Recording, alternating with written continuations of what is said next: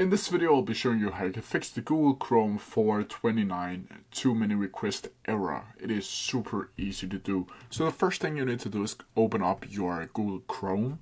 Then from here, you need to go up to these three dots up in the right-hand corner called Customize and Control Google Chrome. Then from here, you need to go down to the Settings tab down here. Then from here, you go over to the menu over here and click in Privacy and Security.